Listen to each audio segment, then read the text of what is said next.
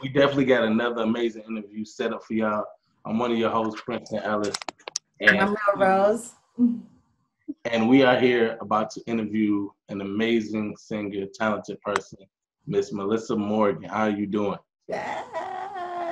Hello, how are you? Good. We're all right. A cute mirror you got there. That everything you got over there is looking fly. Yes. Well, this is my closet. So he can give you a little tour. This is my closet. Oh, okay. So yeah.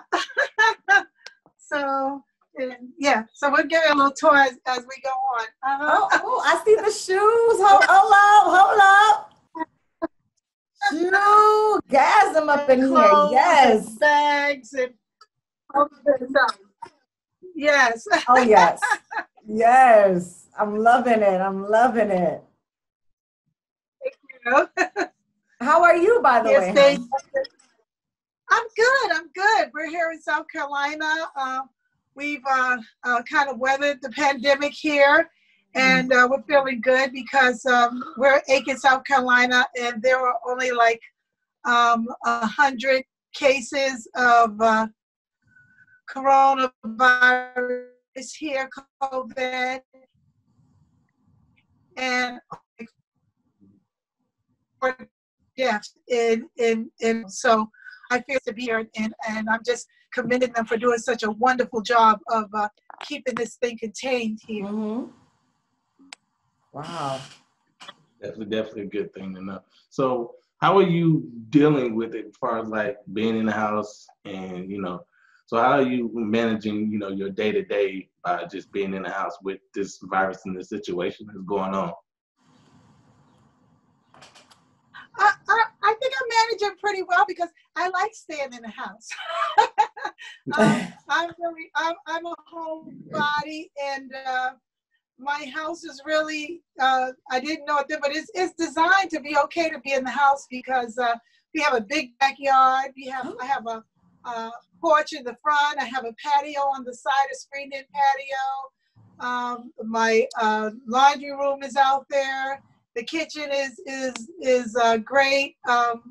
This is my grandma's house, and I renovated it, so everything is like almost like brand new. So we're doing pretty good here. We're enjoying it. We take our supermarket runs, and I wear a mask and gloves, and then we come back home, and I'm good. I crochet and cook and all that good stuff. So I'm really weathering it well. The only thing I miss singing. I do miss singing, and I miss the crowd and all that stuff. But we'll get back to that when it's safe. Exactly. So, like, who are some of the R&B singers you're listening to right now? Or your top few? Let's say your top. Oh, who am I listening to? Yeah, give me like your top three. What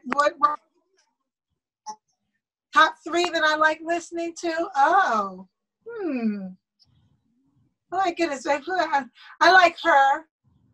Her is nice, isn't she? She's great. I like Lanse. Yeah, and right. Well, wait, we lost you real quick. Uh-oh. Oh, she's coming back. No, we back. She got to turn it. You turn the phone. Mm-hmm. I don't see them, but. Got it.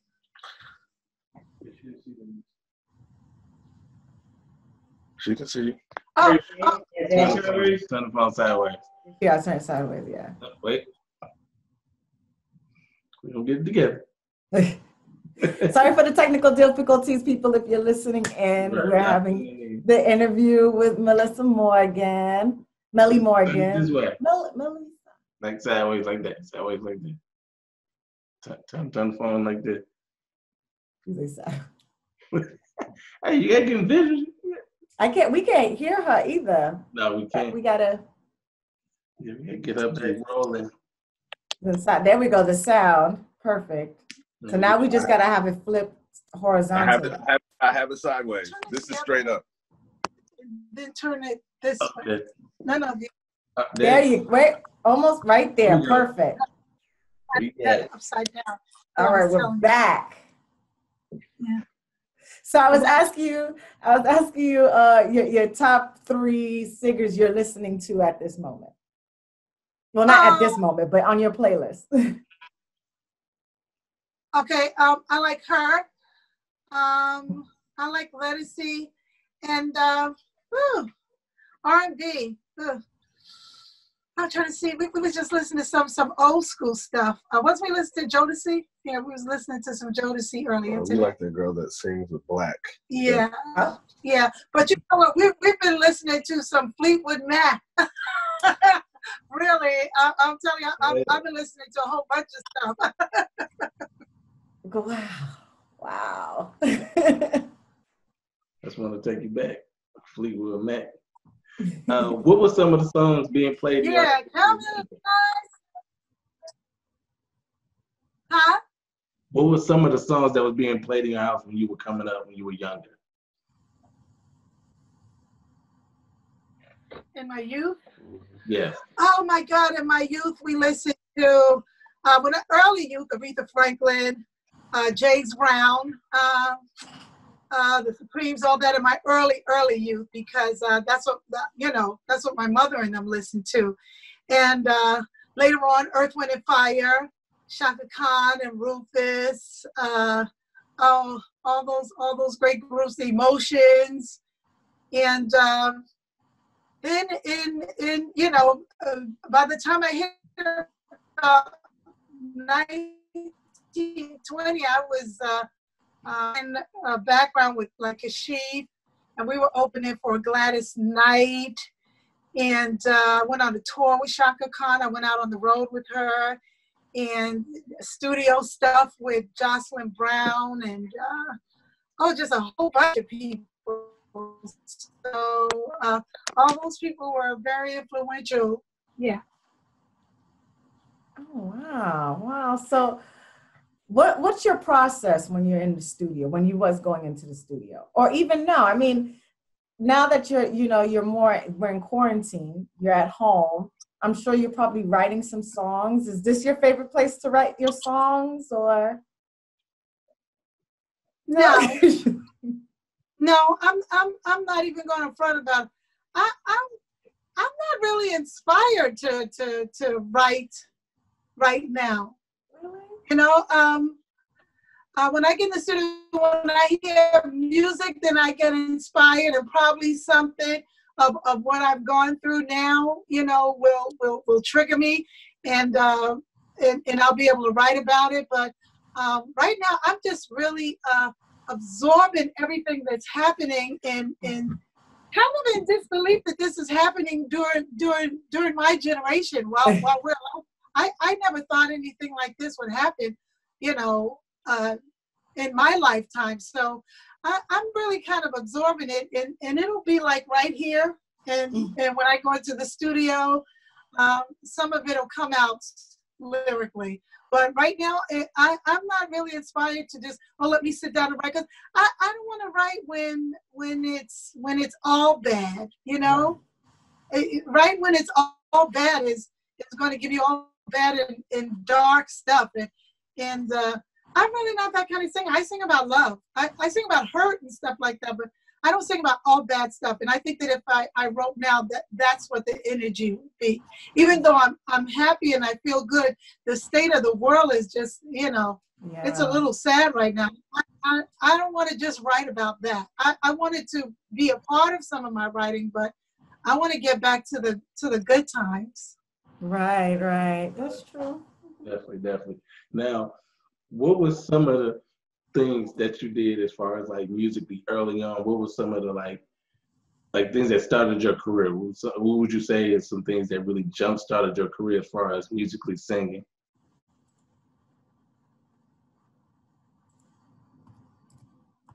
I didn't get the question. What were some of the things early on in your career that jump started you, that made you want to take music very seriously as a full-time career?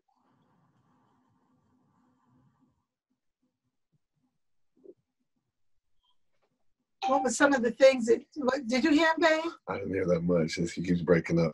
my goodness. Should we move? I'm wondering if we should move. Is it us or is it them? Should we move into another room it might, to get a better want to move to connection or a something? different spot. Is it maybe the connection? Let's move and see if it. Let me just see if it. Hey guys, we're in my living room area, so. And this is my kitchen. Is it on the floor? Yeah, I don't know. Hi. Let me see. Can I better? Yeah. Ask the question. Okay. What were some of the things that made you take music as a career seriously? Oh. I don't know. I started out in a choir, in a gospel choir, and I kind of, I always knew I wanted to be a singer. So I think it hit me when I was little.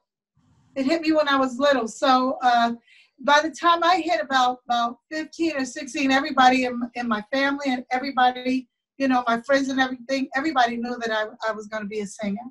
Yeah. Okay.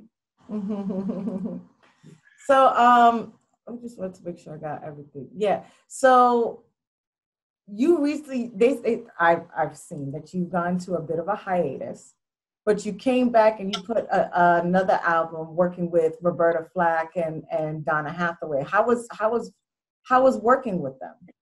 No. I didn't work with them. What happened is that when I came back,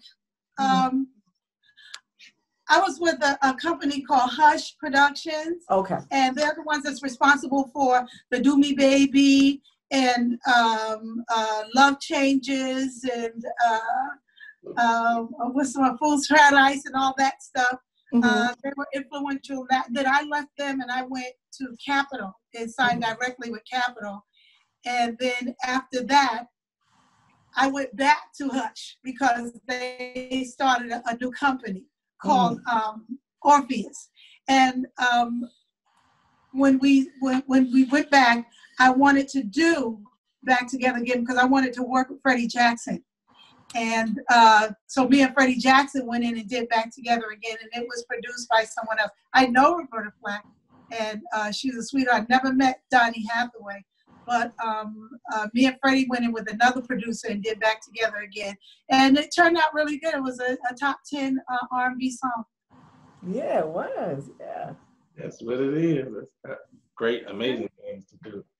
Like, so what are some of your processes of creating in the studio? Are you more of just a one-on-one type of person, you and the producers, or is a team that's with you when you're in the studio and you're creating what you're creating? Well, it's always a team because I don't do the music. Usually the music is sent to me. So it's always a team effort. I usually get the music first and then I start writing. So like my last CD, Love Demands, that was with Brady Ghazi, and he would send the music to me. I would listen to it, and then I would write. So it usually is a combined, a collaboration effort. Yeah. So, oh, sorry. So, in your career, what would you have chosen if you wasn't a singer? Oh, wow. I think I would have been a secretary. Really? Yeah. I think I would have been a secretary. Yeah. No, my fiance says no, I wouldn't be a secretary. A lawyer. Why would you say secretary? A lawyer. A lawyer, okay.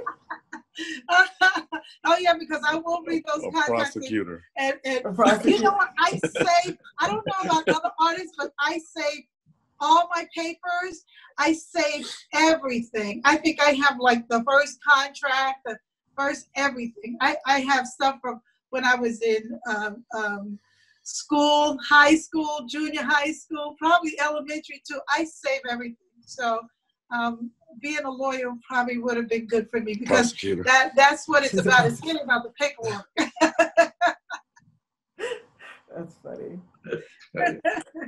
Hey, different things for different people. Sometimes it might be a great thing for somebody. Now, what I want to know is, what are like 4 things that you would need? Like, let's say if you was going to perform a show and they had your green room set up. What are 4 things that you would make sure you had in your green room before you got on stage to perform? Oh, that's a good question. Okay, what's in my writer? Fruit. I like cut up fruit, strawberries, blueberries, kiwi, oranges, pineapples, all that stuff. I like that. Fruit bowl. A fruit tray, hot tea, and honey and lemon, because I like to have my honey and lemon and herbal tea, sometimes chamomile or blueberry or peach or something like that. What else? Towels. Towels, yeah, gotta have towels, and water and juice. Yes. And afterwards, shrimp. Yeah, and then afterwards, Arancini. because I don't eat before, but then, and I don't eat chicken, I don't eat fried chicken and not like that, so I always order like a shrimp and pasta meal. Yeah. Okay. So I know, unfortunately, I'm assuming since the whole COVID, there was like a Voices of Soul R&B you were gonna do at the Foxwoods, I believe. Was that something you were working on, or I'm not something I researched maybe? Mm-hmm. Yeah. I was gonna do the Foxwoods with Stephanie Mills and the Whispers. Mm-hmm. Yeah. What were the? I mean, unfortunately, we can't get the whole concert anymore. But do you have any songs that you could kind of tell us you were gonna play, or maybe any surprises that were gonna happen, or how you were gonna perform? Maybe give us a kind of a visual. Oh my goodness. Well, the first thing that I was thinking about for that show, and me and Stephanie Mills are friends, was what to wear. Okay, well, what are you gonna wear? That's good. I'm sorry. I was thinking about what to wear, girl. I was like, okay, am I gonna come out in a gown, or am I gonna come out in rhinestones, or what? How's the hair gonna look? I was thinking about what to wear, because Stephanie comes out, she's fit, and she ain't but about 4 foot something, so we have to be cute. And she always comes out with the cutest shoes. So I was thinking about what to wear. And then after that, I toured with the Whispers before. I had the pleasure of touring with them all through my career. But recently, about a year and a half ago, about 2 years ago, I toured with Patti LaBelle and the Whispers, because we went over to Europe. And we did we've been about 5 days in the UK, and we did Wembley, we did Manchester, we did Amsterdam, and it was just simply spectacular.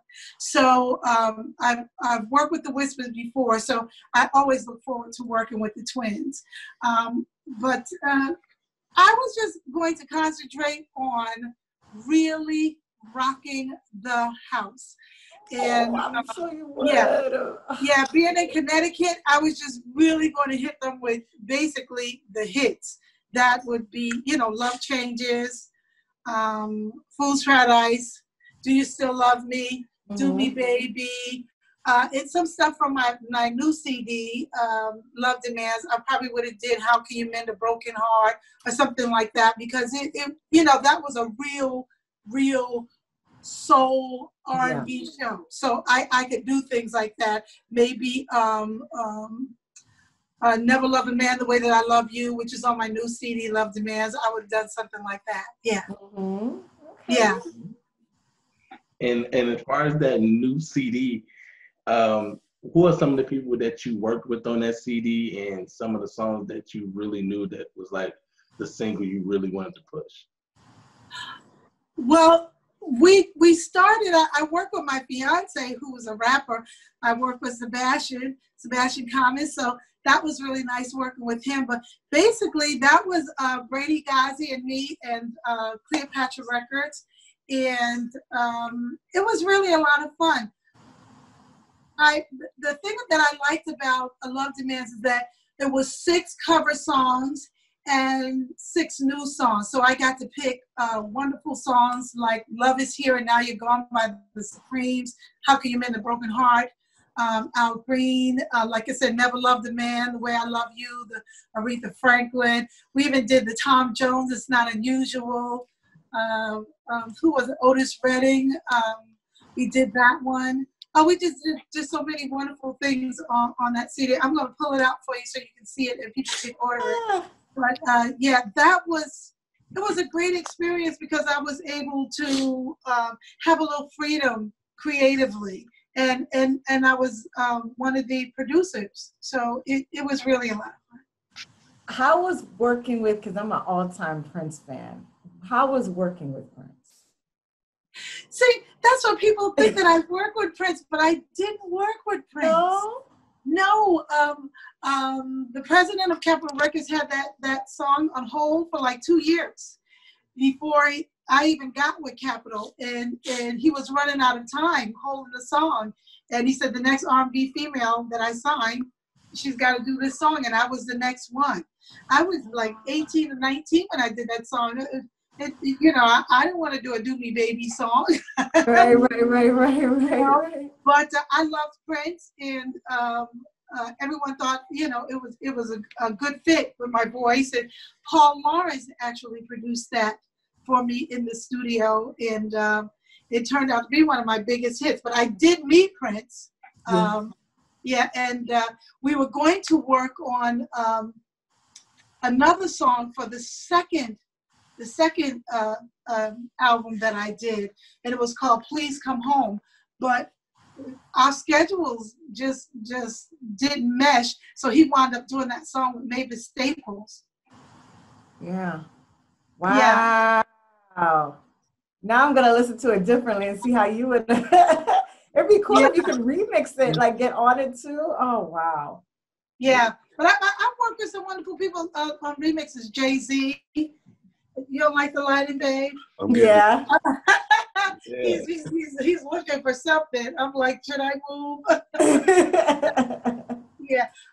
But I've worked with Jay-Z because, my songwriting has helped me a lot through my years. So I did a remix with Jay-Z for Can't Knock the Hustle. LL Cool J has sampled my stuff on Stand By Your Man, The Fool's Paradise.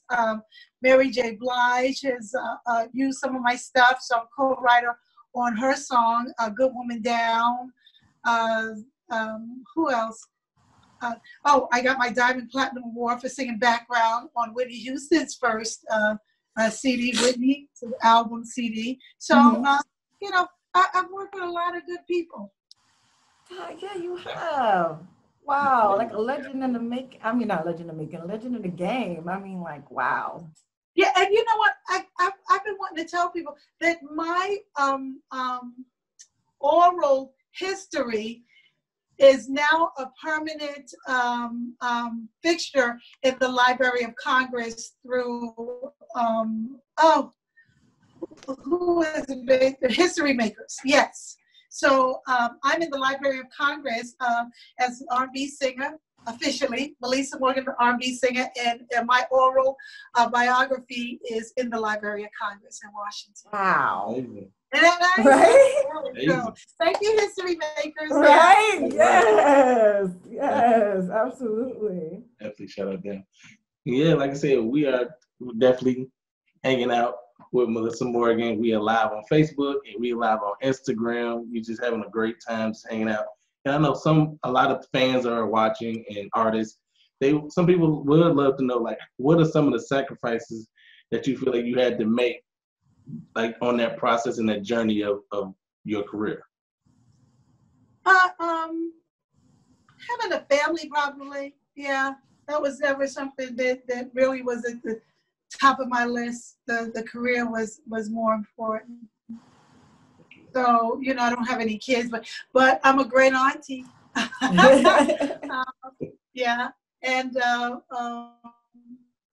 I have my fiance, Sebastian. So now I have love. Now you have kids. Now I have kids. I treat him like a kid. Now you got a kid, exactly. Yes, Just tell me exactly. what to do. So, yeah. So that and in my grown up years, I haven't had a pet. I do want a pet, but traveling and stuff it makes it hard. But I do want a pet. So things like that, spending more time with the family, What kind doing of those. pet? You said a pet, dog, cat, any kind you actually looked into? Or you Well, I saw you want wanted? a cat. I want a cat and a small dog. But a small dog. a small, tiny something. Oh man, that's gonna be some. You're gonna have a lot of entertainment around the house Yeah. with those Yeah, two. yeah. But we I have a place in New York, a co-op, and I wasn't able to have a pet there. But here in South Carolina, like I said, this is my grandma's house, and I renovated. I just bought land, and we're going to build a new house, big, like 3,004 Oh, square foot house. And when I build that, then I'm going to get my pet because then we'll officially be, down here and not back and forth so much.